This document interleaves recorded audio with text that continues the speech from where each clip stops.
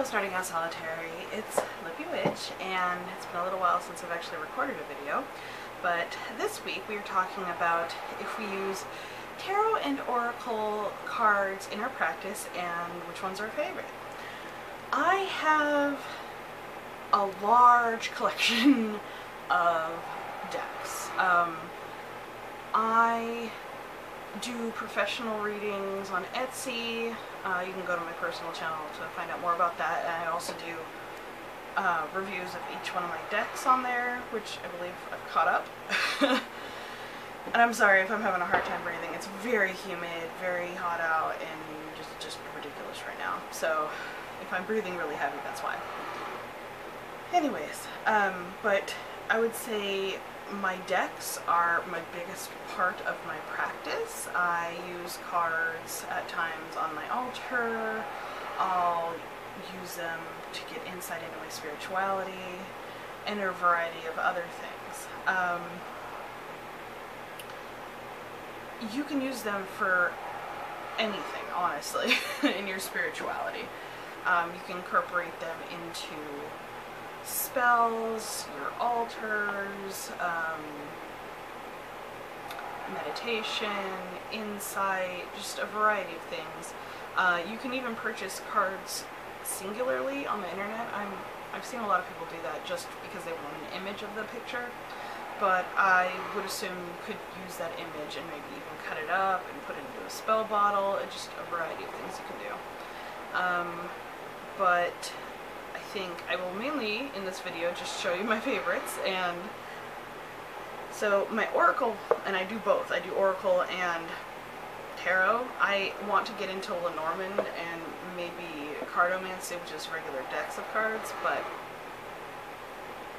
I'm overwhelmed at the moment anyway. So my favorite deck is the Kuan Yin Oracle, and this one, I haven't used it in any of my professional readings or reading for, I think I've only used it once, reading outside of myself.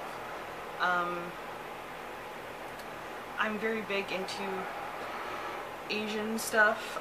I know you can't probably see the whole thing. This is Kuan Yin over here, and my entire room is Asian everything.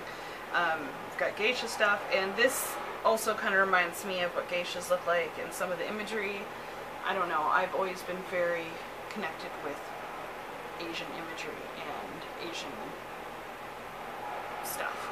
And this deck is so gorgeous. I believe the art is of real people put into positions and their pictures taken, and then it's graphically changed on the computer to make it look a little bit more fantastical. I'll show you some of the cards. And this is the back. They're just beautiful. I would say these are not cards you want to get if you're just starting out. These are a bit complicated. The messages that they share are not like on the card, because a lot of people will skip the books. I tend to not look at books associated with my decks just because I'm an intuitive reader, but these are a little bit harder to read intuitively, and the book is absolutely a necessity to know what the cards are about. I don't know, they're just really, really beautiful cards. I hope you're getting the whole image in it. I have a new camera stand that I'm trying out, and I like it, but it's, I don't know. I have to figure out how far away it needs to be. Yeah, I really can't say much about it other than it's just gorgeous.